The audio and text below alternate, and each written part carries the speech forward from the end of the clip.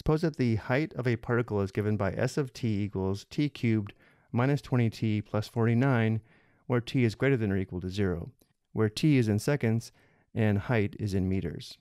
Below I have a graph of s of t.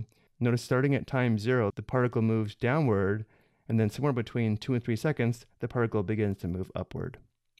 Part A, we're asked to find the velocity function. The velocity function is equal to the derivative of the position function. So we say v of t is equal to s prime of t, which is equal to the derivative of t cubed minus 20t plus 49 with respect to t, which is 3t squared minus 20. For part B, we're asked to find the velocity at 4 seconds, which would be v of 4. If you look at the graph for a moment, notice at 4 seconds, which would be this point here on the graph, the tangent line would have a positive slope, which does represent the velocity function value, and the velocity is positive here because the particle is moving upward. So let's go ahead and find the exact value of v of 4.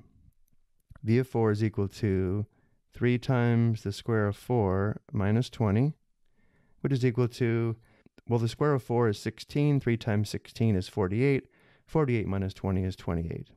So the velocity at 4 seconds is 28, and the units here are meters per second. Next, we're asked to determine where the particle is at rest. Well, the particle is at rest right where the particle changes from moving downward to moving upward, or where the derivative, or the velocity, is equal to 0. So on the graph, this point around here where there's a horizontal tangent line would be where the particle is at rest at that instant. So to determine where the particle is at rest, we set the velocity function equal to 0 and solve for t. So if we set the velocity function equal to 0, we would have 0 equals 3t squared minus 20, or 3t squared minus 20 equals 0. And now we solve for t, add 20 to both sides, divide both sides by 3, simplify, we have t squared equals 20/3. And now we take the square root of both sides of the equation to solve for t.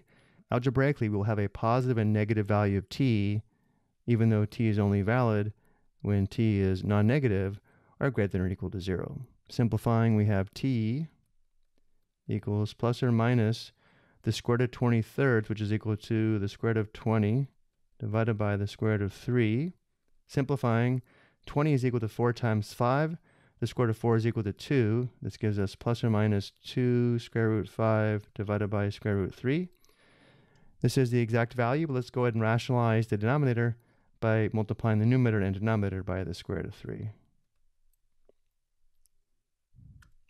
Simplifying, we have plus or minus 2 square root 15 divided by positive 3. And again, we're only going to use the positive value. We have t is equal to 2 square root 15 divided by 3, which is approximately 2.58. So looking at the graph, notice how when t is approximately 2.58, this is the point on the graph where it does appear we have a horizontal tangent line. So to answer the question, we have t equals 2 square root 15 divided by 3 seconds, which is approximately 2.58 seconds. For part D, we're asked when is the particle moving downward. Let's look at a larger graph for this. So we just found this point on the position function where the velocity, or the derivative of s of t, is equal to 0, and where the position function is decreasing, or where the velocity is negative, is when the particle is moving downward. We can see the function is decreasing over this interval on the left from t equals 0 to t equals 2 square root 15 divided by 3, where we include 0 because t is greater than or equal to 0, and we don't include the endpoint of 2 square root 15 divided by 3. Notice if we were to sketch tangent lines to the curve over this interval, they would have negative slopes, indicating the velocity is negative over this interval. So we can say that the particle is moving downward over the interval from 0 to 2 square root 15 divided by 3, where we include 0, and therefore we have a square bracket on the left, and we don't include 2 square root 15 divided by 3, and therefore we use a rounded parenthesis. And of course, the units here would be seconds. And now let's take a look at part E.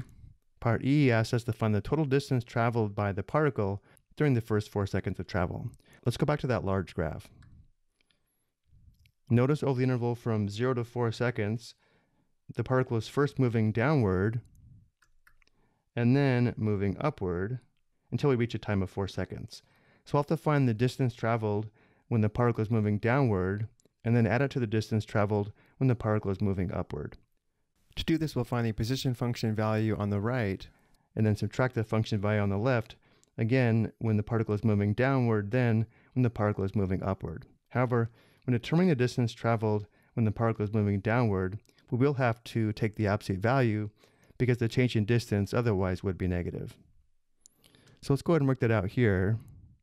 The distance traveled d is equal to, first, when the particle is moving downward, it's going to be equal to the absolute value of s of 2 square root 15 divided by 3 minus the left function value of s of 0, and then plus the distance traveled when the particle is moving upward. When the particle is moving upward, it wouldn't be wrong to include an absolute value, but it's not needed. So we'd have s of 4, the function value on the right, minus the function value on the left, which is s of 2 square root 15 divided by 3. And now we need to find the function values, find the differences, and then find the sum. So we have d is equal to the absolute value of s of 2 square root 15 divided by 3 is approximately 14.5735 minus s of 0, we can see is just going to be 49. And then we have plus s of 4, which is equal to 33. And then minus, we know this function value is approximately 14.5735. This first difference is negative 34.4265, plus the second difference is 18.4265. And of course, the absolute value makes this negative positive.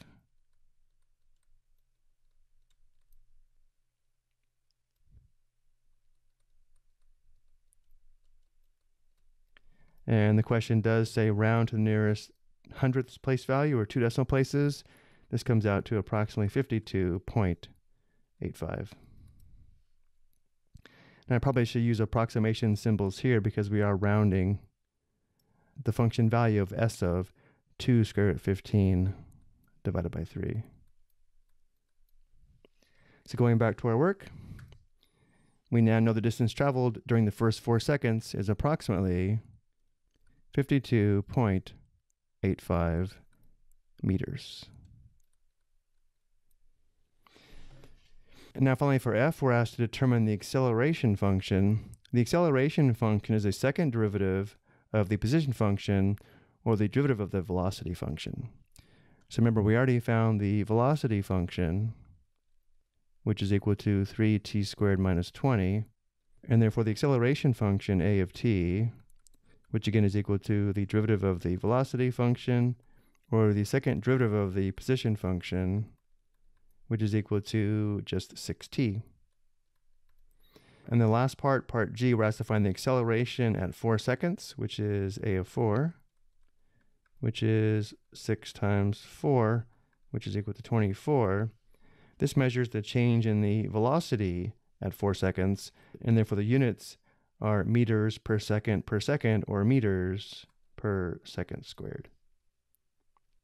I hope you found this helpful.